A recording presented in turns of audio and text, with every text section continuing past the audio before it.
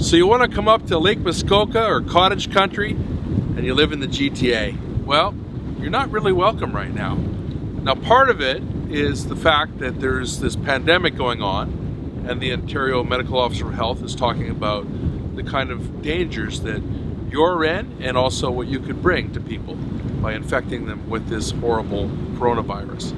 And part of it is because the mayor of Bracebridge, which is not too far from where we are here in this spot on Lake Muskoka, is really encouraging people to not come. If you talk to people who live here, they have very strong views about it. Even the cottages that I look after two of them. They're just down the road from me, and I'm not going to open their water for them. I'm not going to turn on their heat or do anything until May 2/4. Our hospitals, if they get overwhelmed, then we're all at jeopardy. Everybody's at jeopardy, right? But not everybody feels that way, including this gentleman who has a cottage here. Safest place for us to be is cottage. You're protected, really. So a lot of people are trying to get away from Toronto, right?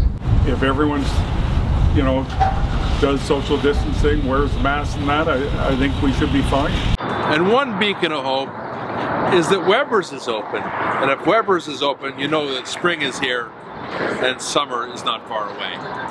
The lesson I've learned about this COVID-19 is, yeah, we've got to be very cautious, but you know what, enough's enough now.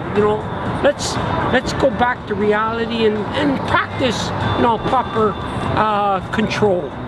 We'll see what happens. The reality is that it is a free society, and as long as people social distance, there's no two-tier of Canadians. There's not us and them, there's just us. With Ernest Jurosik, in beautiful Muskoka, Joe Warmington reporting.